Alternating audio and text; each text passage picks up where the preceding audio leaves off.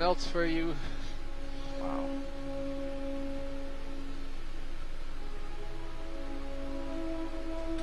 So keep an eye on your sonar.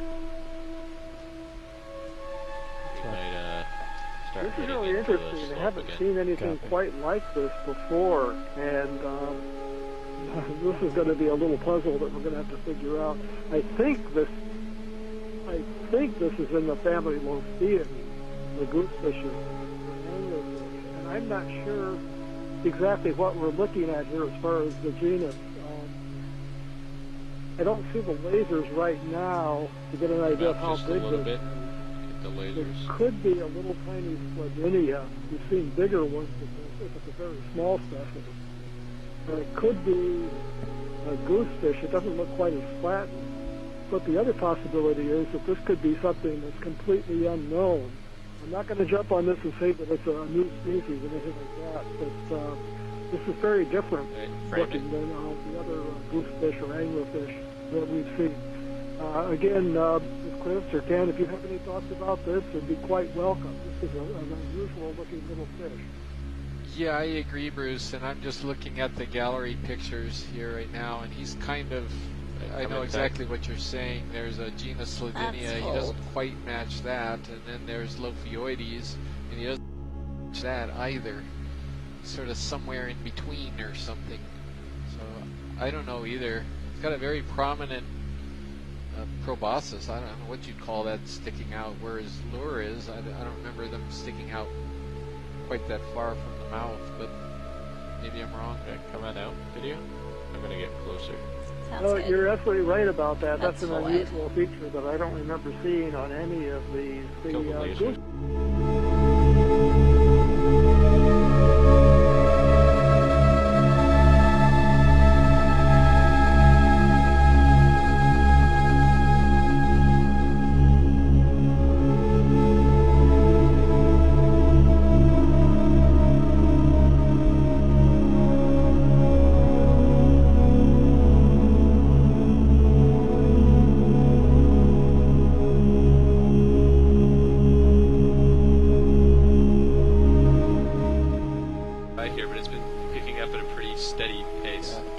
Fish in front of us too. Yep, let's go ahead, video. Yeah, that little white thing's moving like a fish with undulations. Oh, look at this, Bruce! Look at this thing. Can we hang on this? This is a snailfish. It's an unusual observation. So good close-ups of this are nice. These snailfish, family Liparidae, are one of the most widespread types of fish in the world. They're found in the intertidal zone up north in the North Pacific, in Alaska, Oregon, Washington, Japan, and they're found in the Hadal trenches, the deep trenches of the world, down to 8,200 meters, which is the deepest confirmed record of a fish species. We've only seen 3 of these on all of the Okeanos Explorer dives.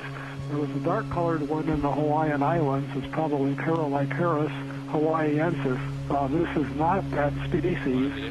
And to my knowledge, this is the first record of this family from the Johnston Atoll area. And this is very likely an undescribed species. They don't have truly planktonic larvae. They likely lay eggs on the bottom, and they hatch out at a fairly large size for fish. So the species often have fairly restricted ranges.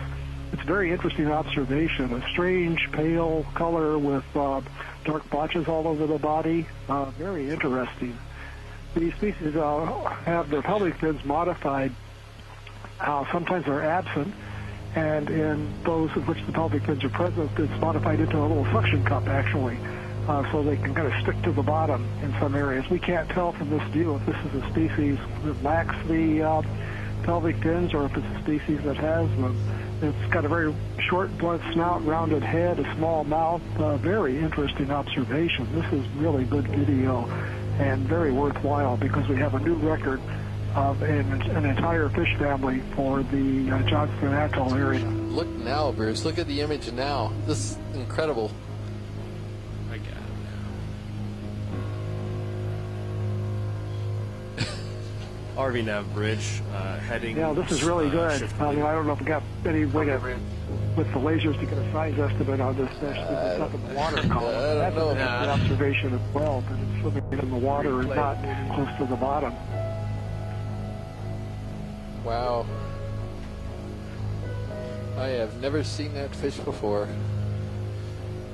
It's coming right at us. Oh, he's coming. He's attacking. I think, he's attacking. I think nobody on Earth has seen this fish before. I think those who are watching right now are getting the first glimpse of a species that nobody has ever seen, certainly not alive before, and probably never, ever. Looks like there might be an indication of the pelvic fin disc on the belly, but I can't really tell. Great focus there, video.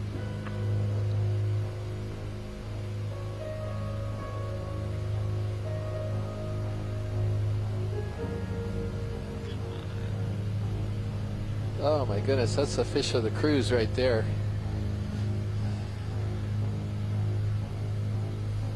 You know, it's interesting. We just had a visitor in here a little while ago who was saying, well, have you seen anything that's totally new, anything that's totally unexpected? And I was saying, well, we're seeing a lot of the things that we've seen in other areas and all, and now the visitor's gone, and here it is. Here is something totally new and totally unexpected.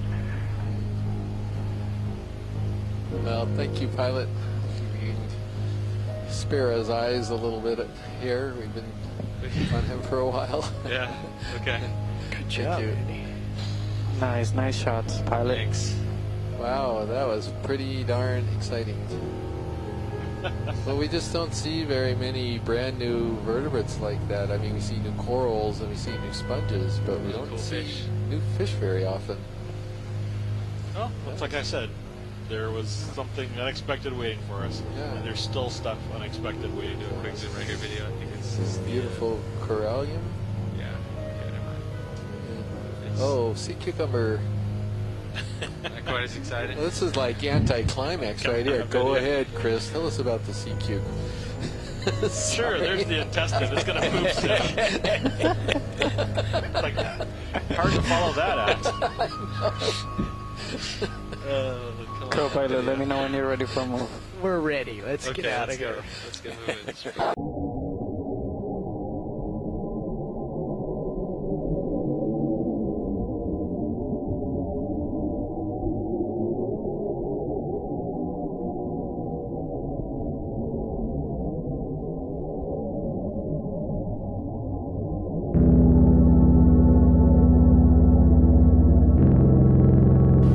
There's this dark, come on in video, blob.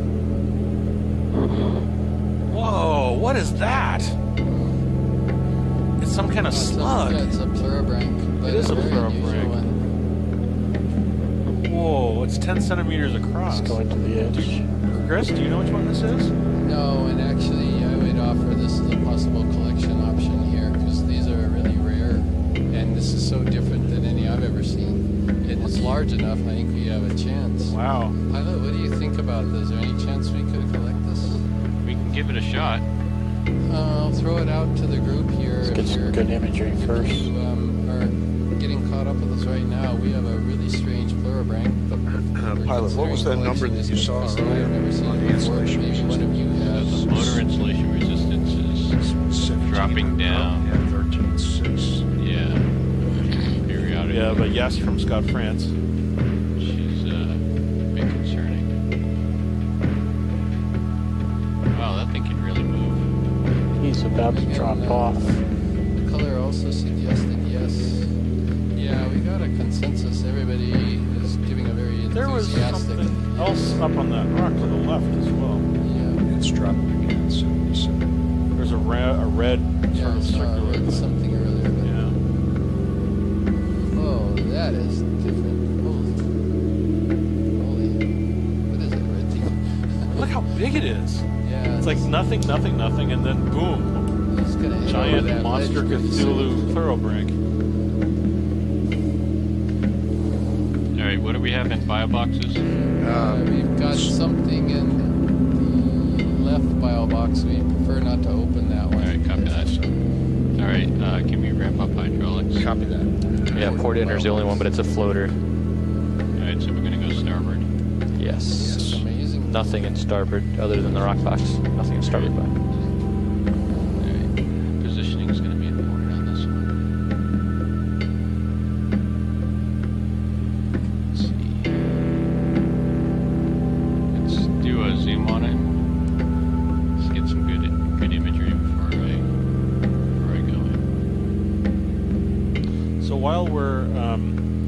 of looking at it. Wow, that thing's nutty. Actually, let's come out because he's gonna crawl. He's gonna crawl under. That's what I was worried about. I was gonna say, what's that red thing on the rock to the left?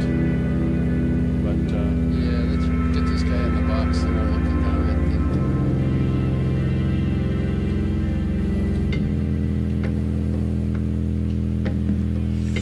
All right, let's get that box ready. Copy that.